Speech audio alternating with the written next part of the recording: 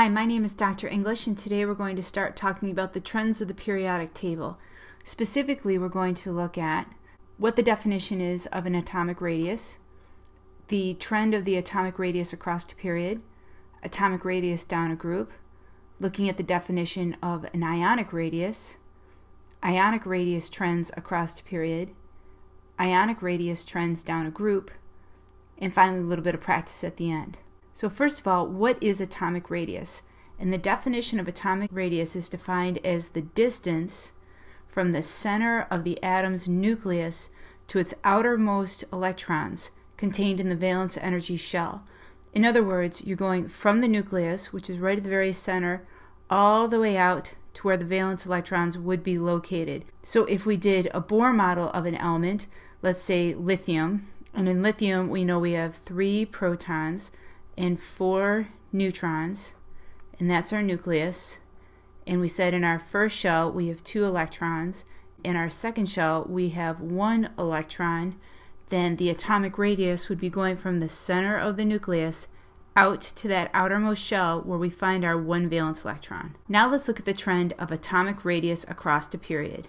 The trend is that the atomic radii of successive atoms will decrease across a period. What that means is that as you go across the period from left to right, the atomic radii of those particular atoms are going to get smaller. Let's look at the explanation why. Moving from left to right, the nuclear charge, which really translates into the number of protons or your atomic number, and the number of electrons filling the outer principal energy level will increase. This means the number of valence electrons in that outermost shell is increasing as you go across the period, which makes sense. Sodium has an atomic number of 11, magnesium of 12, and aluminum of 13. As you're going across, the number of protons in these elements is increasing, making the nucleus more positive. At the same time as you're going across, the number of electrons in that outermost shell is also increasing, making the outermost shell more negative. If you have a nucleus that's becoming more positive and an outermost shell that's becoming more negative, they're going to attract to each other. And as they attract, the atomic radius is going to get smaller. So if we look at our example down here, here's nuclear charge and here's valence electrons. So for sodium has a nuclear charge of 11 and 1 valence electron. Magnesium is 12 and has 2 valence electrons. Aluminum is 13 with 3 valence electrons, and so on and so forth as you go across the period.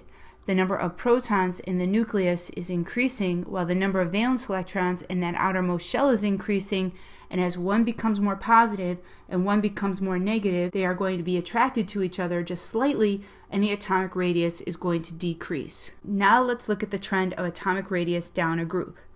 The trend is atomic radius is going to increase moving down a group. And as you can see in this visual right here, they're showing the atoms basically getting larger. Here's the explanation. With each successive element, 1 shell is added to the atom. So you can almost picture here, like in a Bohr model, the atoms getting larger and larger and larger as a shell is added after each. Therefore, the radii of the successive atoms increases. So if we look at lithium and we say, okay, here's my nucleus right here, and here's going to the outermost edge. Compare that amount of distance, roughly, to if I had cesium down here, and the distance for atomic radius at the outermost edge there. The atomic radius for cesium is going to be much larger than that of lithium. A further explanation can be seen if you look at Bohr models. So the outer electrons of successive elements are farther away from the nucleus.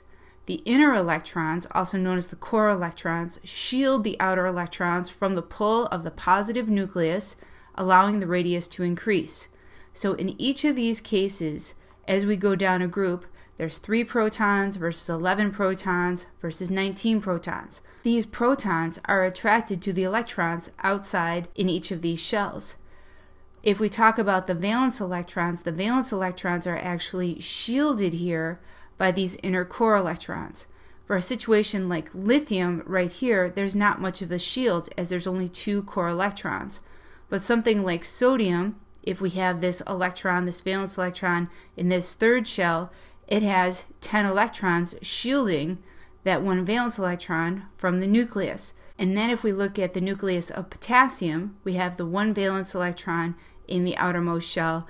18 electrons shield that one electron from the nucleus, so that one valence electron can be much farther away from the nucleus than the core electrons. Now let's talk about ionic radius. When an atom forms a positive ion by losing one or more electrons, the ionic radius is smaller than the atomic radius. When an atom forms a negative ion by gaining one or more electrons, the ionic radius is larger than the atomic radius. What does this look like? Let's start with the magnesium atom. We know in a magnesium atom there is 12 protons and 12 neutrons. And the electron configuration for a magnesium atom is 2 electrons, 8 electrons, and then 2 electrons. So if I count up these electrons, 2 plus 8 plus 2, that gives me 12 electrons, 12 protons. This is an atom. We know that by looking at your periodic table that the only charge that magnesium can be is +2 because it's losing these outer 2 valence electrons. So when we draw the magnesium ion, we still have 12 protons, 12 neutrons in our nucleus. Those are not affected. But now my electron configuration for this ion is 2 electrons and then 8 electrons because that outermost shell is lost. And then we put our brackets around the whole thing and we call this +2. What we're looking at is the change in atomic radius versus ionic radius. The atomic radius goes from the center of the nucleus out, in this case, to the third shell. The ionic radius is going to be smaller because we lost that outermost shell. So that's going to go from the center of the nucleus but only to the second shell here. So 1 shell, 2 shells versus 1, 2, 3 shells. So when an atom becomes a positive ion, the ionic radius is going to be smaller than the atomic radius. Now let's look at an oxygen atom. In oxygen, we know that there are 8 protons and 8 neutrons in our nucleus, and that the electron configuration for oxygen is 2 electrons and then 6 electrons. I can double check myself here because 2 plus 6 gives me 8 electrons, 8 protons, neutral, it's an atom. If you look at your periodic table, the only charge that oxygen can be is -2. So if we were to draw the ionic radius here, it'd be 8 protons, 8 neutrons in the nucleus.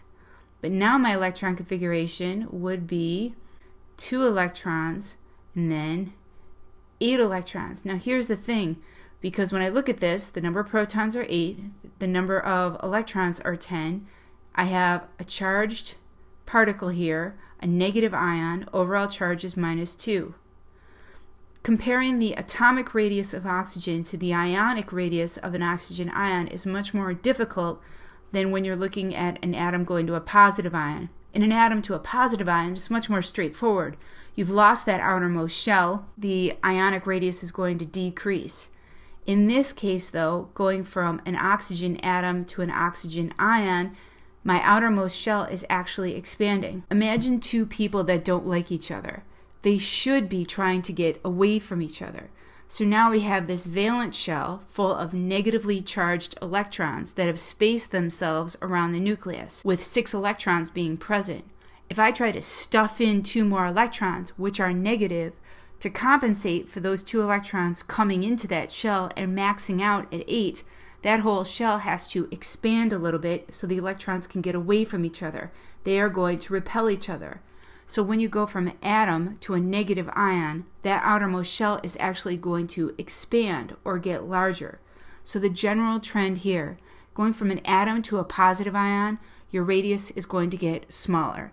Going from an atom to a negative ion, your outermost shell is going to get larger and your ionic radius is going to get larger. Let's see some data that backs up these trends. Let's look at the trend of ionic radius across a period. The trend is the ionic radius will decrease in a period. And the interesting thing about talking about ionic radius and trends and atomic radius and trends is that basically they're the same. So let's look at the explanation that backs up this trend. The outer electrons of the ions are held more tightly by increasing nuclear charge across the period. So if we start off by looking at this data right here, one thing that you need to keep in mind is that when you look at ionic and atomic radius trends across a period or down a group, you really need to separate them in your head between metals and nonmetals. So if I drew a line right here going across, we could look at these metals and this metalloid and what's happening to here, because all of these atoms, when they become ions, are going to lose electrons. So they're going to lose electrons, and they're all going to have 8 electrons in that outermost shell because they've lost their valence electrons. So the number of electrons in that outermost shell basically stays the same, but the nuclear charge, the number of protons in the nucleus, is getting greater. And as the nuclear charge increases and becomes more positive, it's going to have more pull on that outermost shell, pulling it in. So as we look at sodium to magnesium to aluminum to silicon, we can see that the ionic radius is going to get smaller. Then we start at phosphorus, and phosphorus gains 3 electrons to get that full outer shell of 8. So it's going to have the largest ionic radius, but then with silicon, even though it gains 2 electrons, the nuclear charge increases and the ionic radius gets a little bit smaller, and chlorine gains 1 electron to get 8 in its outermost shell, still increasing nuclear charge, and its ionic radius is going to get smaller. So the general trend that we see, and we can see it on this graph right here, is that as you go across the period, the radius is going to get smaller here as we look at the elements that are becoming positive ions, and the radius is also in general going to get smaller here, again, as we look at negative ions. So whether it's positive or negative, the radius is still going to decrease. Now we're going to look at ionic radius down a group. Ionic radius is going to increase moving down a group.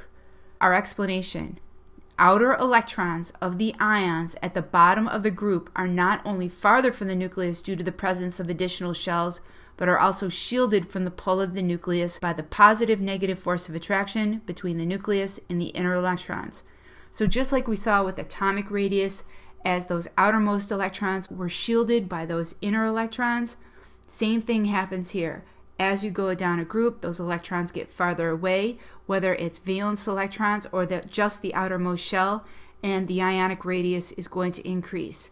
So if we look at group 16, going from oxygen to sulfur to selenium to tellurium, as we go down, the ionic radius increases, and we can see that again in a general trend if we look at our graph right here. Now let's do a little bit of practice. So I want you to stop, read the question, see if you can get the right answer, and then we'll check your answers when you're done. Welcome back. Let's look at the first question. A magnesium atom differs from a magnesium ion in that the atom has a smaller radius, larger radius, smaller nucleus, larger nucleus. Well, we're talking about the difference between an atom and an ion here. And when we talk about the difference between an atom and an ion, the nucleus is not affected. So that means C and D are both out. Now in a magnesium atom, we know the electron configuration is 2, 8, 2. And we know in a magnesium ion, which is Mg plus 2, the electron configuration is 2, 8, because it's going to lose that outermost shell. That means that a magnesium atom differs from a magnesium ion, that the atom, not the ion, but the atom will have a larger radius because it has the valence shell while the ion does not. Let's look at the next question. Within period 2 of the periodic table, as the atomic number increases, the atomic radius generally decreases, increases, remains the same, follows no pattern. Well, we know based on the data that we saw that it's not going to remain the same. And we do know that it does follow a pattern as the number of protons increases in the nucleus and the number of valence electrons in the outermost shell is going to increase.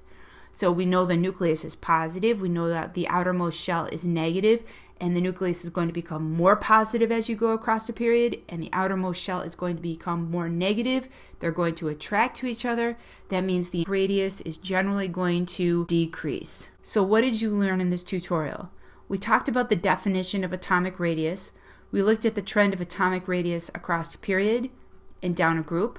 We talked about what is ionic radius.